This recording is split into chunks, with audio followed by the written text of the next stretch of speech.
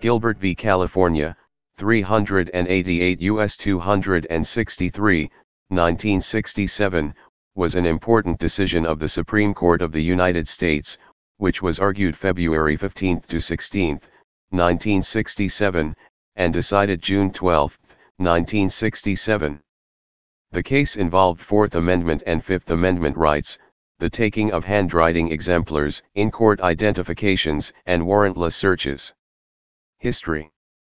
Petitioner was convicted of armed robbery and the murder of a police officer.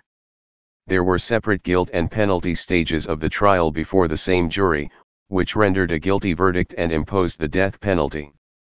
Petitioner alleges constitutional errors in the admission of testimony of some of the witnesses that they had also identified him at a lineup, which occurred 16 days after his indictment and after appointment of counsel, who was not notified, and in court identifications of other witnesses present at that lineup, in the admission of handwriting exemplars taken from him after arrest, and in the admission of a co-defendant's out-of-court statements mentioning petitioner's part in the crimes, which statements were held to have been improperly admitted against the co-defendant on the latter's appeal.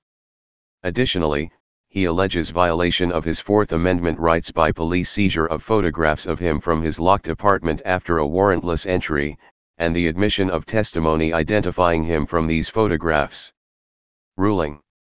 1. The taking of handwriting exemplars did not violate petitioner's constitutional rights. Pages 265 to 267. A. The Fifth Amendment privilege against self-incrimination reaches compulsory communications, but a mere handwriting exemplar, in contrast with the content of what is written, is an identifying physical characteristic outside its protection. B. The taking of the exemplars was not a critical stage of the criminal proceedings entitling petitioner to the assistance of counsel. There is minimal risk that the absence of counsel might derogate from his right to a fair trial. 2. Petitioner's request for reconsideration of Deli Pauli v. United States, where the court held that appropriate instructions to the jury would suffice to prevent prejudice to a defendant from references to him in a co-defendant's statement, in connection with his co-defendant's statements, need not be considered in view of the California Supreme Court's holding rejecting the Deli Pauli rationale but finding that any error to petitioner by the admission of the statements was harmless. 3. A closer examination of the record than was possible when certiorari was granted reveals that the facts with respect to the search and seizure claim are not sufficiently clear to permit resolution of that question, and certiorari on this issue is vacated as improvidently granted. 4. The admission of the in-court identifications of petitioner without first determining that they were not tainted by the illegal lineup procedure but were of independent origin was constitutional error. A.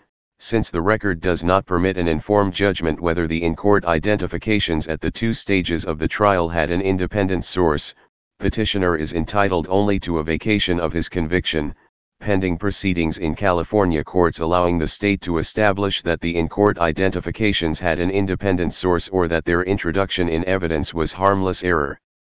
B.